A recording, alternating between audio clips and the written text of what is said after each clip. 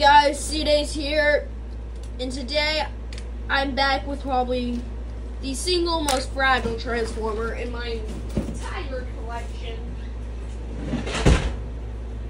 Or the most fragile consecutive Transformer in my entire collection. I don't know if the specific one is the most fragile, but this is the single most fragile, on record Transformer I own. So here it is. Bumblebee. This is the car mode. This is a Universal exclusive, and it's a deluxe Bumblebee. So let's get right into it. So first thing, the head of the car just looks great. I'm sorry. That looks absolutely wonderful until you realize this thing is just waiting to explode. Like the windows, the whole entire back assembly just likes to pop off. The doors are trash. Like, they're so easy just to pop off. For some reason, he has no windows. I don't know why they added these, because I have not found a way to put them in. I didn't look up the instructions for this one or watch a review or anything. I tried to figure these Universal exclusive ones out, and yep, this whole entire car mode is imploding on me. Yeah, this thing is not a very good car mode. I'm sorry. I don't like Bumblebee car modes in general. And then the back assembly looks fairly decent. This whole entire car mode is imploding. I'm so sorry, guys. It's like imploding, which is very common on Bumblebee figures. So, yeah. This car mode is legit imploding on me without even trying to get it to implode. Oh my gosh, dude. We're not even through the review yet. This thing is not a good car mode. I'm sorry.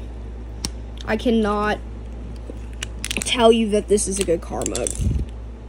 So and then it's got a stripe down it. So let's transform it. This is also an officially licensed figure.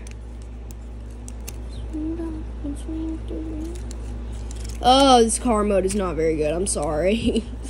Everybody who likes Bumblebee Transformers, in my eyes, most of them are just pains in the living butts.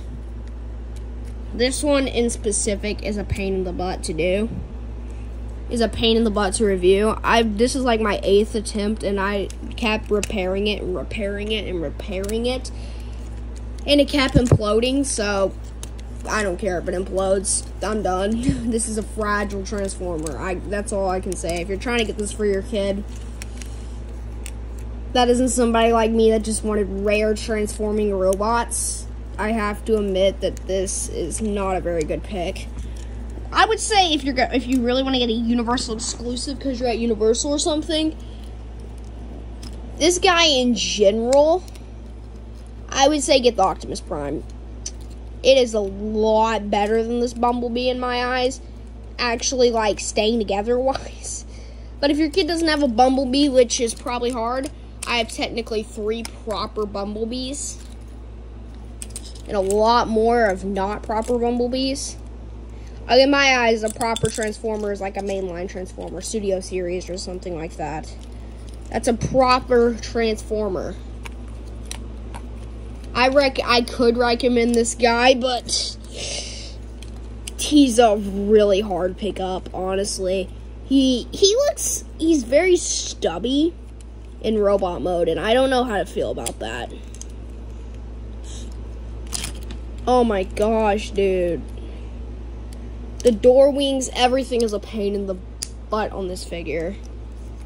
This is by far, out of the 2 Universal exclusives, this is the worst, by far. And it's sad, because this is a very popular character and probably gets way more sales than the Optimus Prime. He's the kid appeal character. Oh my gosh, dude. I'm done with this review already. So, first thing... this is the mech tech weapon. You just push it back here, and it just locks. It doesn't even lock out. So I just peg it into his arm because for some reason he can't put it in his hand. But it still looks pretty good on the arm. So let's do our... No, you can't. I'm recording a video.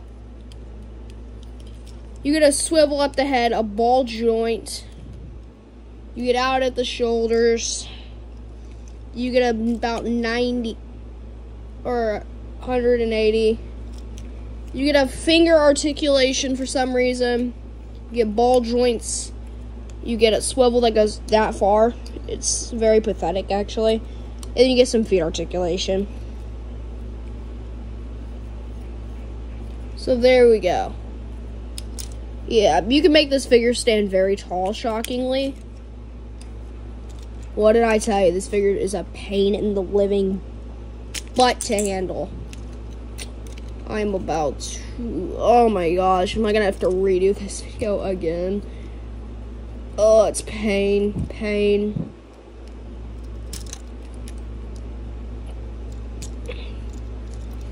Oh, it's a pain. Sorry, guys. This figure is a pain in the living... This figure is a pain. He is an absolute flipping pain to deal with. Oh, gosh. This figure is an absolute pain. If you're going to buy any Bumblebee, if you want a really good Bumblebee, I would have to recommend the Studio Series. Just don't get this one. This one is more of a pain to handle than it is an enjoyment. And that is saying a lot, considering I love the Studio Series, and most people despise it because they call it a piece of junk. But this one is a pain in the living butt to handle. I hate this figure. I don't hate it, but I wouldn't say I absolutely hate the figure. But it's a pretty cool action figure, but... Okay, enough complaining. Let's get into the details. If you look at the face, it looks absolutely great. It's one of the best sculpts I feel like we have for B. If you look right there, there's no... Let me zoom in. If you look on his head, there's no Autobot insignia. Where the heck did that go? And then you got his entire chest like a standard B is all the car mode. Let's actually pull out. You can see there's the speaker that B talks through, I'm pretty sure. Tons of great robot details. Tons of great details on this dude. It's a great figure. But don't go pick it up. Detail-wise, it's a pretty good figure.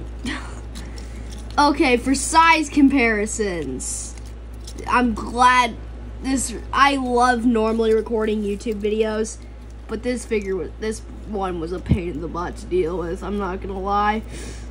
God. Oh yeah, then he's got a swivel right here. If you're at Universal right now, oh yeah, and he's got a bicep swivel. I'm missing articulation constantly today. But and he's got a shoulder swivel. Oh my gosh, dude. But if you're at Universal and you just went into the Transformers The Ride, which is where Optimus and Bumblebee are, and you want to pick up at least one Transformer, but you don't know which one to buy, don't get Bumblebee.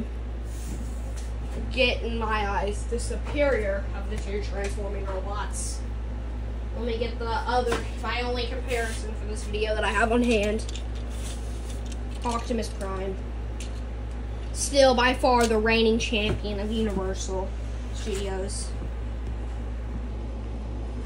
Still the reigning champion by far. Bumblebee doesn't even come in comparison.